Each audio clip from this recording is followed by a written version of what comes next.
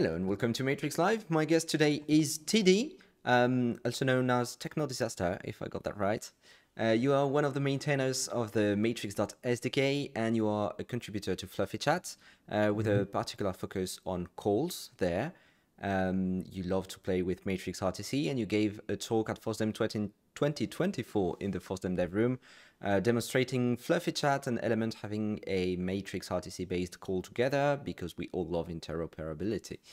But you are here today to talk about something you did with Cloudflare. So can you tell us what is Cloudflare call? Yes.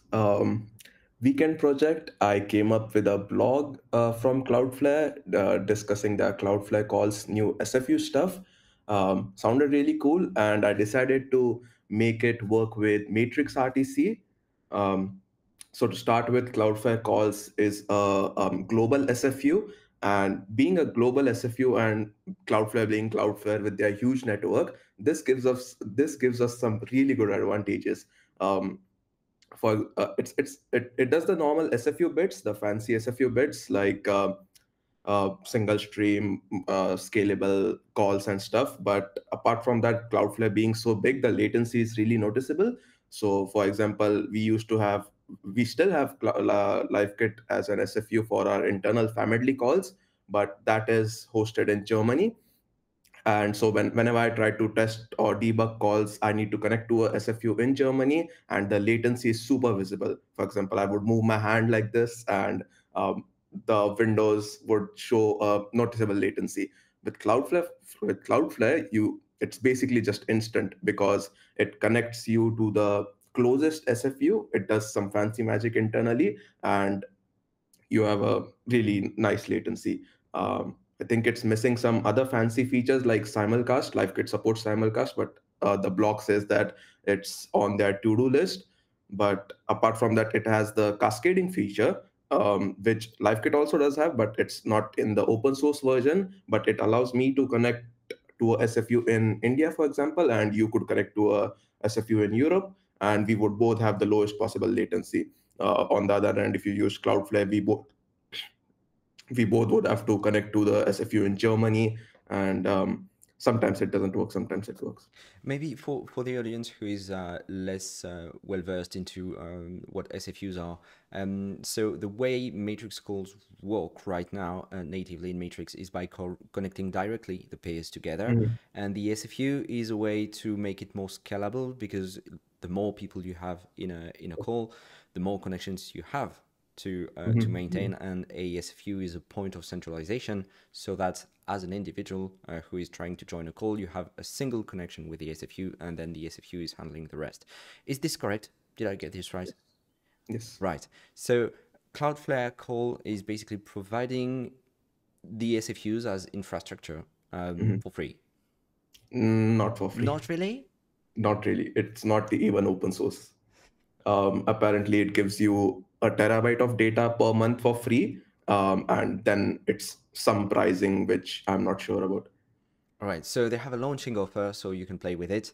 Mhm. And they got you with that because you have played Ah, with it. ah. Um, so is Cloudflare code based on Matrix or not at all? Or is it something completely different? It is not based on Matrix, but it provides you with a very simple HTTP API, which makes it really easy to plug into the existing Matrix RTC system. All right. So how did you do that? Because you made the SFUs talk Matrix or you used the SFUs for Matrix calls.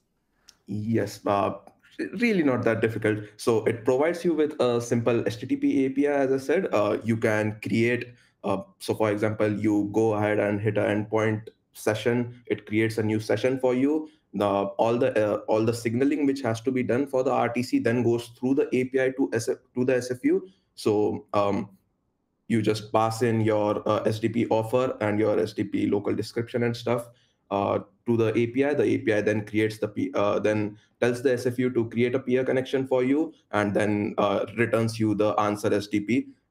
So you just handle it like a usual peer connection, but it just goes through the simple HTTP API Cloudflare has provided. All right. Um, can we see it in action? Do you have a demo of what you did? I do. Screen sharing. Screen sharing. This goes over here. This goes over here. All right, I can see your screen. Yes, I need to move. I was trying to scroll in the screen sharing. You can ignore the logs. I just really like to have red logs because they are more noticeable. But this is the Family app, by the way. I don't think this has ever been shown here before.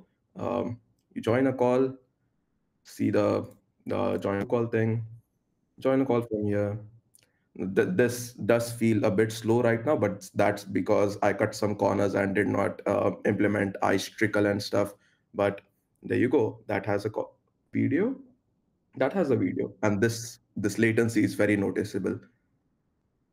And now, if I probably need to change my screen, but and if you see the events now, it posts something like the tracks. So what we do for pulling the tracks from remote is you first of all you create a new session with Cloudflare using the new session endpoint. Um, you then publish your tracks over there. At the same time, you also update your matrix state event with the session ID and the track name which you have published. And then Cloudflare has another API, the pull tracks API, which allows you to pull the track given the session, given the track name and the session name. So other clients just list your member events and go through your tracks and then hit Cloudflare to pull the tracks you have mentioned. That's how both of the participants get your tracks. And the rest of it is similar. You just leave your call, it goes, it removes the tracks, and then it knows that the call has ended. All right. Um, so does it mean that we can get free Matrix calls forever thanks to Cloudflare, or not really? I think you hinted that not really. Not really. I do have a the blog post open over here. So if you see this, ideally, I have the pricing section open, and to kick it off, it is currently free and not open source. You get some bandwidth for free at the start, and then that's the pricing apparently.